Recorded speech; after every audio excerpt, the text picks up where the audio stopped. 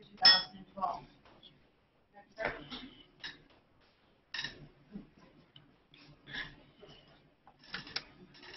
Last night, shortly after 10:40 p.m., officers from the Homicide Squad attended on Danzig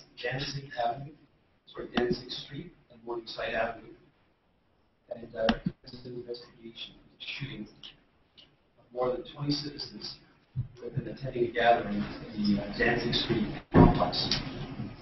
2 people have died from injuries sustained. A 14-year-old female, her name is Cheyenne Charles of Toronto, a 23-year-old male named Joshua Yassay of Ajax. Their next of kin has been notified. The crime scene is currently being examined by the Homicide Squad, members of the Forensic Identification Services, and Traffic Services. A complete canvass of the area by uniformed officers from across the city is currently underway. Witnesses are being interviewed and video surveillance is being gathered throughout the area. My understanding from the investigation is that upwards of 100 people have been attending the Centaur party that preceded the shooting. Officers who attended the scene last night observed it chaotic, with people fleeing on foot and in motor vehicles. This is completely understandable due to the nature of the event and the circumstances. However, there's no doubt in my mind that there were persons in attendance at this function who know the identity of those responsible for the murders and woundings of these citizens. It's to these people who attended the party that I'm now appealing.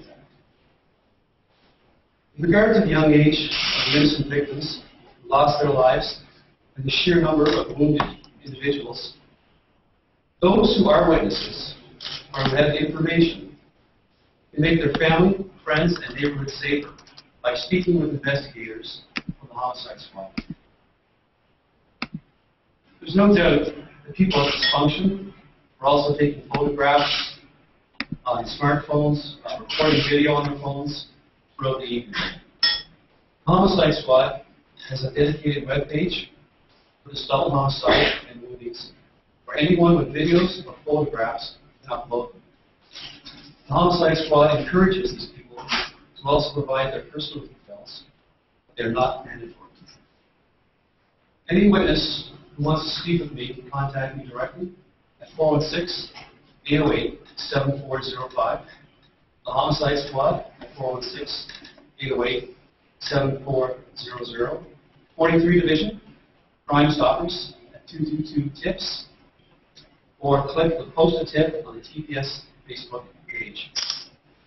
The only thing that I will add, in addition to what was stated by the Chief this morning, we do have 2 additional persons who have come forward and identified as people also injured. They've been shot last night. Injuries that are being treated at hospitals. How many victims do you have total at this point injured of the shooting? 2 deceased, 23 who have been shot, and 1 who was not through the shooting. Through the chaplain? Yes. Were the 2 victims that were killed, are they from the area? Were they from the same area? 1 is from Ajax, and 1 in the vicinity, but not here. Are the 2 deceased part of the 23 shot, or is that 25? Sorry, can you repeat that? Deceased part of the 23 shot, or is that 25? 23 shot, 2 are deceased, 1 was 25. So 25 people shot total? Yes. Okay. Any indication of number of shooters at this point? That's something that we're still investigating. There has been some witnesses who have come forward, and everything that they say is being investigated, and I'll take off with that by the We also have forensic evidence, which is going to help point us in the right direction. There was some report that there was a young man in custody. Are you getting any cooperation from that person? There isn't a young man in custody. There is a person of interest, and that person is still being treated as a person of interest. And if there's any change in the status, I'm not going to comment on it. Any other questions? Do you know whether or not either of the shooters shot in the Sorry, You didn't indicate as to whether one of the shooters may have been shot. again, that's part of the investigation that I will be commenting on this time. Could we have the correct spelling of Josh's last name, like the older victim? Sorry, Of the older victim, yes. his last name? Surname is spelled Y-A-S-A-Y. The chief this morning mentioned gang involvement, Graham. Can you speak to that at all? Well, in any case like this, that's certainly something that we're going to look into and investigate. Any kind of gang affiliation will be looked into and addressed. You mentioned what gang you're looking at? I'm not going to mention any gang names at this time. It's very young investigation. There's a lot of work that still needs to be done. Some people out there are saying that this party is being held as an annual event and that there's some violence there in the past. Do you know anything about that? Again, that's an event that's unknown to me, and it's something that I'll be looking into in the course of this investigation. How old is the person of interest? I'm not going to comment on that. Yeah. I'm not going to comment on that. And the injured being cooperative? Sorry. People who are injured are being cooperative? Yes, generally, yes. As much as they can be in the circumstances. Are you able to tell us what the police were at the scene after, or when the call came in that there was an incident occurring? Because some people at the scene have been complaining about the response, so I just did.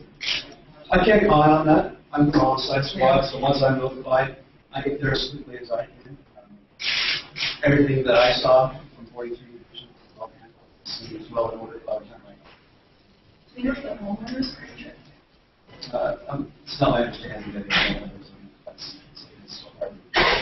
Do you know the condition of the toddler that was shot? My understanding is that the father is doing Is it correct that the young girl who was killed actually lived next door?